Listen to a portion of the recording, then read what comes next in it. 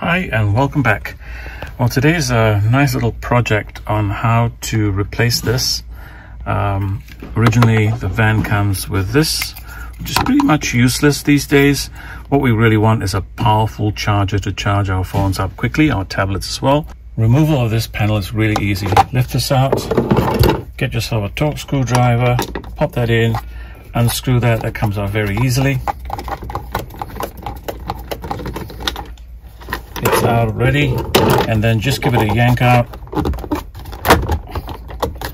and just pull it out that way, and it comes out that easily. So this is a great first project for any of you thinking of doing your first mod. There really isn't anything very scary about this. It's all designed to come out easily for quick changeover efficiently. So it's a matter of just flicking this back, pulling this out, using a screwdriver, pressing down on these little plastic bits so that this thing will pop out. Everything pops out quite easily.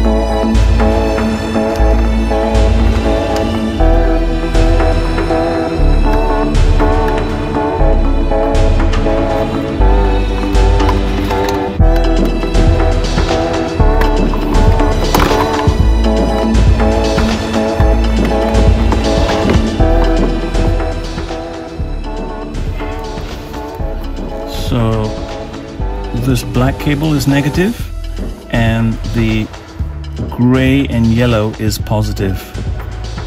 The thinner yellow and blue is something else, but the two cables we need are the black and the gray yellow.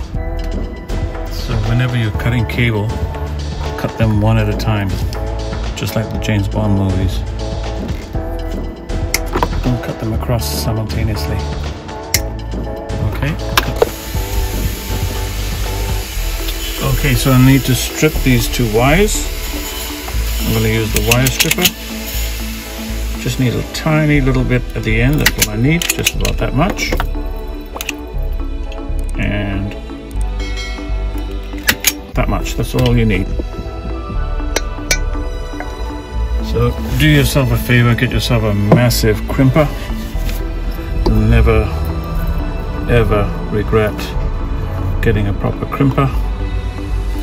Okay, so I've crimped these black and red, and so now I'm ready to make my connection.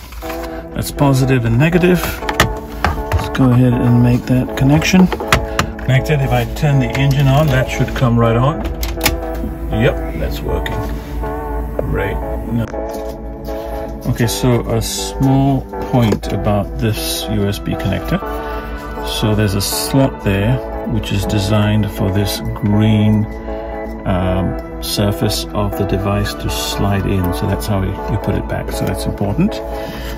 The other little detail about it all is it's better to have this on the right side. I thought of switching it around, but the way it's designed is if you switch it around, it'll come in upside down. Okay, and this is how it's placed back again. Just get it to fit in roughly. Make sure that these two bits in here fit underneath. Press it in. Make sure that's clipping in properly. Give it a little bit of a snap. And then it's just a matter of putting the screw back, which literally takes a few seconds. So it's worthwhile, I think, to get familiar with your van so you can do these changes very quickly.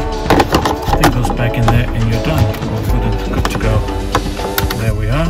And so this is a very good little project to do, and you have a powerful double charger here to charge up your tablets and your phones quickly.